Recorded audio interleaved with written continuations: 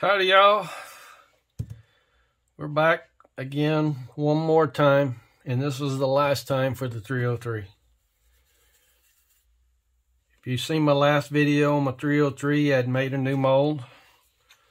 Yeah.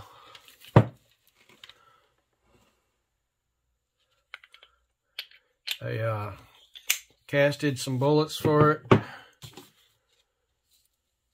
They're about 200, 205 grains.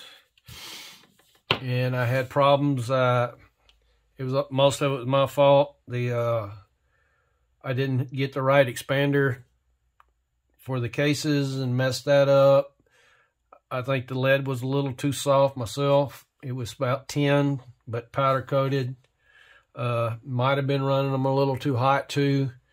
I kind of went by what the Lyman cast book kind of went by it to calculate my load. I might have been a little hot, I don't know. But anyway, I got some lead. This is about 16 Bresnell, and it's double powder coated and then sized. I got my correct expander out this time, and got all that taken care of. I reduced the powder charge and loaded them up and went to the range. We got 5 rounds down the bore. Pulled my bore scope out, and I'll show you footage of that right now.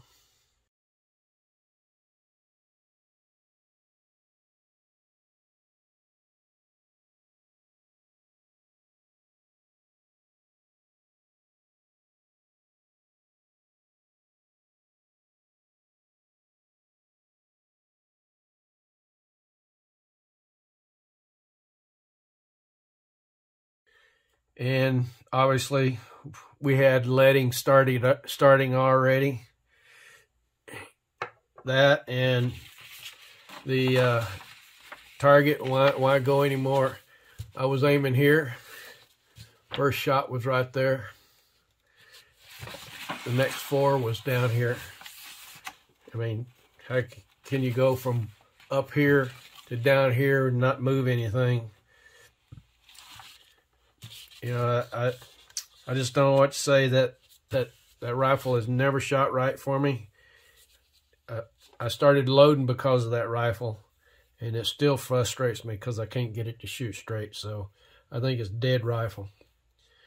If I do anything to it, is I may rebarrel it. That'd be the only thing to do to it at this point for me. I've got no more use for it. I took a scope off of another gun to put on it to make sure I had a good scope on it and all that. And that didn't work, so that scope's got to go back onto the other rifle.